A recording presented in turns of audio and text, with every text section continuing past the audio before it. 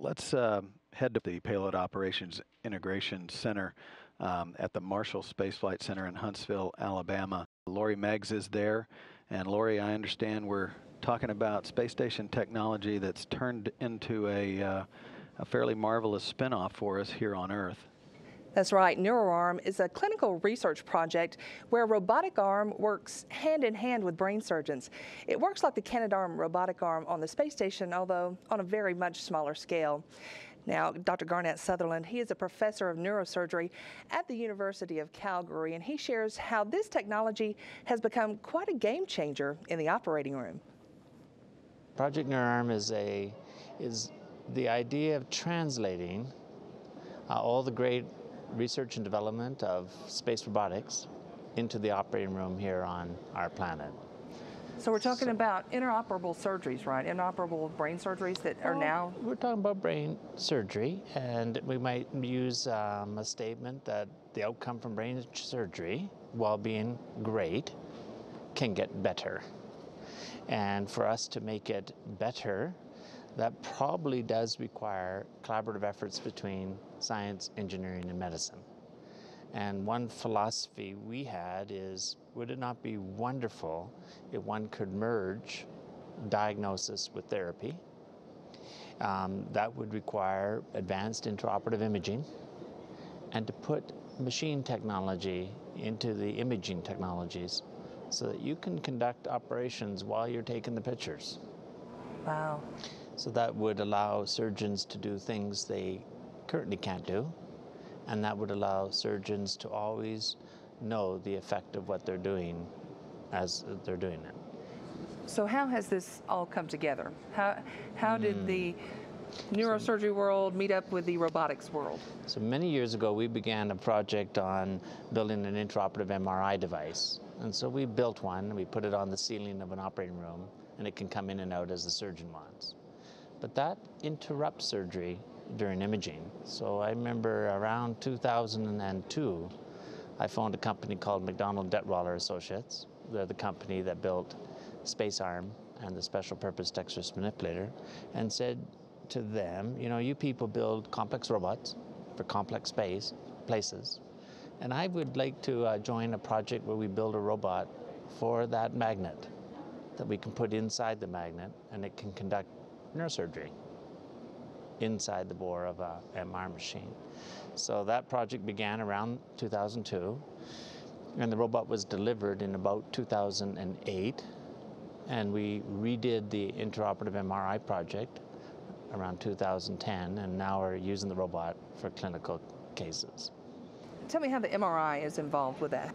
If you have a neurosurgical problem or neurological problem, you will commonly go see your doctor, and your doctor will send you for an MRI. An MRI allows your physicians to see inside your body, specifically your head. So we can see your brain, and we can see the problem that's affecting your brain. Furthermore, the MRI gives even more information, like where are the important areas in your brain that need to be avoided, and it even can display the connections between the right and the left, and between within the hemispheres of the brain. So we have this rich data set of everything of your problem and its effect on your brain. Then you go see your neurosurgeon, who tends to operate on you, knowledgeable of the images, but doesn't actually operate in the image. So the theme of this project is the person would be getting images, but then the robotic arms would enter the image and remove it while you're taking pictures of it. And that's the fundamental goal of the project. What does the robot look like? He looks like a surgeon without a head. So the robot has two arms connected to a base.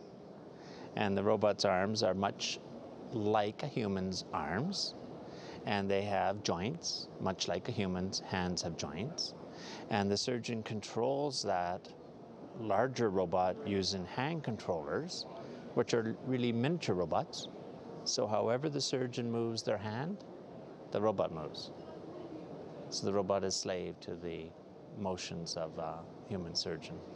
So then our patients come to the hospital, they see us in our clinics, and we schedule them for surgery, and we tell them that we're going to use the robot for part of your operation, and we believe the robot is a benefit for your operation.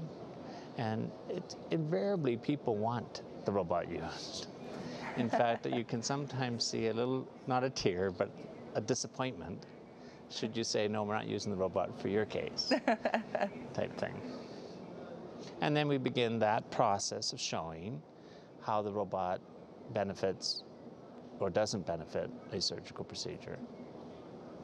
Let's talk about success stories. Tell us some. Well, our very first patient was a young woman with a complex brain tumor. And she just had her child. So we took her tumor out of a small opening using the precision and accuracy of the machine, coupling it to the executive capacity of the surgeon at a workstation and or the assistant surgeon. And we've had many more than her since. And we tend to use the robot at least once a week. What would have been her prognosis had you not been able to use that? So in these particular cases, her prognosis would have been pretty good using conventional surgical technique, but we're trying to show that with machines and surgeons, we will always deliver an excellent outcome. So that might say I would like the bar to be raised. And the other thing about machines, like a robot in an operating room, is all the data is digital. So everything is recorded. So people can play back and learn from that procedure. And in theory, they can play forward, which is one of the goals of the project, to feed your MR machine, your MR imaging data into the robot's workstation and practice your surgery before you actually do it. So is it also being used to train surgeons? Yeah, so this is a platform which we would expect to be an ideal training platform for surgery.